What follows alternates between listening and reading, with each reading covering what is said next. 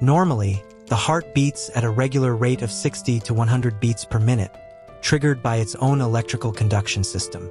When this conduction system is working properly, the sinoatrial, or SA, node acts as the heart's natural pacemaker.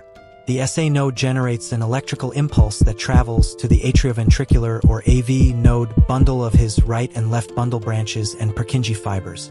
Each time an impulse reaches the Purkinje fibers, it causes the atria and ventricles to contract, which creates a heartbeat. When problems develop in the heart's conduction system, the SA node may not work normally.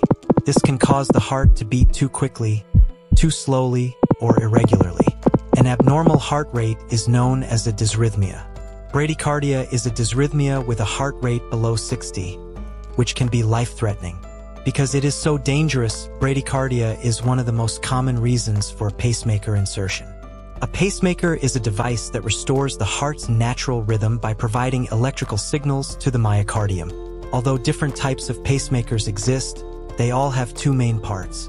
A pulse generator, which is a small box with electrical components and a battery, and one or two leads, which are insulated wires that carry electrical impulses from the pacemaker to the heart. To implant a pacemaker, a surgeon makes a small incision beneath the patient's clavicle. Then, guided by X-ray images on a video screen, the surgeon inserts the pacemaker leads into the subclavian vein and threads them towards the heart until one reaches the right atrium. If a second lead is used, the surgeon continues threading it until it reaches the right ventricle. After testing the leads to make sure they're working properly, the surgeon connects them to the pulse generator, then places the generator in a small skin pouch created below the clavicle. Finally, the surgeon closes the incision.